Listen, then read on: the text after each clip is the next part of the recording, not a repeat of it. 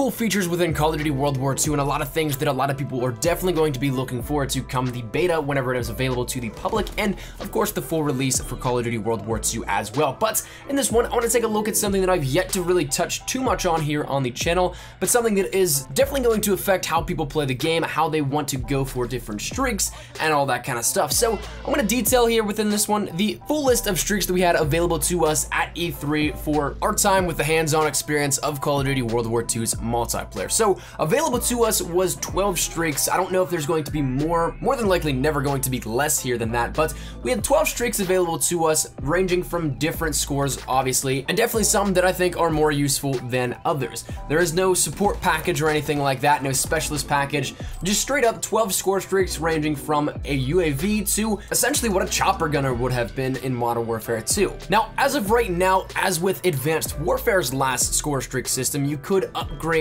and do different variations of streaks, but right now there's nothing hinting towards that at all. It's just these base streaks. So with that said, let's jump right into the streaks. Firstly, we're gonna start out with the lowest tier, that being the Recon Aircraft, which is only 400 points, and that is essentially your UAV. Pretty straightforward and simple with that one. Then there is the Counter Recon Aircraft, which is 425 points, and that is a counter UAV. Then is followed by the Flamethrower, which is 500 points, and you've seen that in some gameplay as well. And it's just that, a flamethrower that you can end up keeping upon death even, so if you have it out and you die, but you still have, say, half of it left, you can still use that half at any point in time during the match, or if it's in a round-based, I don't know if it carries over between round to round. I would imagine so, but I'm not entirely certain on that one. But regardless, you still get to keep the Flamethrower after you die even.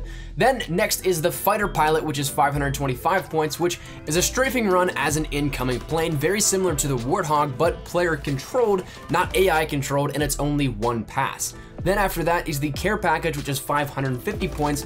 That's just their standard care package. But the cool part is it's dropped in via parachute. So they're continuing the cool ways that they're dropped in. We had in Advanced Warfare via satellite, we had Cargo Plane in Black Ops 3, and now this where it's dropped in via parachute.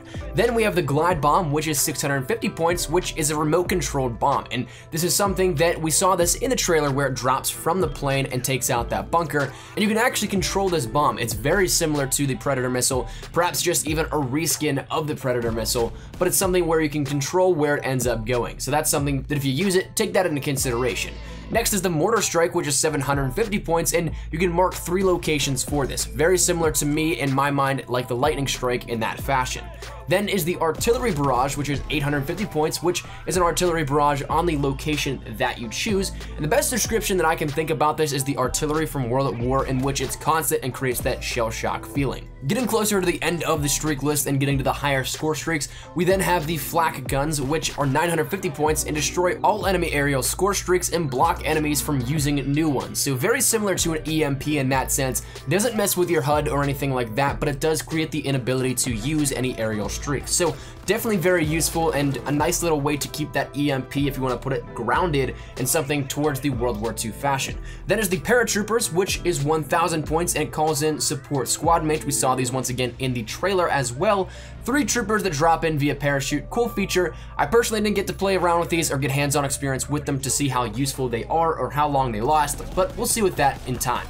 Next then is followed by the Carpet Bombing, which is 1,200 points, and it's a stealth bomber, but it makes multiple passes over the enemy territory, and the key part being multiple passes. Whether that's something where it's 2 to 3 passes and makes it like a Warthog but with huge bombs, I guess we'll see. Once again, I didn't get to play around with this one all that much, or any of the other higher streaks for that matter as well, simply because we didn't get all that much hands-on experience and time to play with it. But then the final streak that we had debuted to us here at this E3 gameplay capture event was the Ball Turret Gunner, which is 1,400 points, and you get to control a turret of a B-17G, and very much so it seems like to me that it'll be like the helicopter, the Apache from Modern Warfare 2, and all the other streaks like that that have followed in Call of Duty's previously. So definitely one to keep your eye out for, and one that maybe you want a gun for, no pun intended, but definitely something that is very powerful, very useful, but of course will cost you a lot of score here with this. So that though is the full list of everything that we had in terms of score streaks for E3's World War II gameplay debut,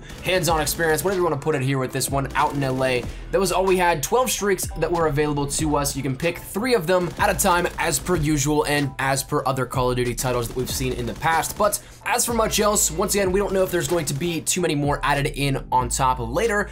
12 streaks is a decent amount, but of course there is perhaps a lot more room for more. I guess we'll see in time though. We're right around usually that 14 to 15, I think, off the top of my head in terms of streaks for overall and everything added in at the very end. So we might have a few here withheld from this, and that would not surprise me in the least bit, but we'll see where this goes in time, and something that, once again, as the beta comes out and then of course the full release, we'll see for sure as that time does pass. So that said, hopefully you guys enjoyed. Hopefully this gave some clarity here on the kill streak and score streak system within Call of Duty World War II and some of the stuff you can look forward to gunning down some noobs with once you end up hopping in game. But let me know your thoughts down there in the comment section down below. Which one are you looking forward to the most, and maybe which ones aren't you looking forward to? Whatever, maybe feel free to drop it down there. But if you guys did enjoy the video, make sure you drop a like down below. If you guys are new to the channel, make sure you guys subscribe to stay up to date with everything we have here regarding Call of Duty World War II, Zombies Chronicles, zombies in general, Black Ops 3 multiplayer, Modern Warfare Mastered, all that good stuff. We got you covered here up on the channel. And finally, if you guys want to follow me over on Twitter, that's the best place to get connected with me outside of YouTube, but practically live on Twitter. So if you guys want to strike up a conversation,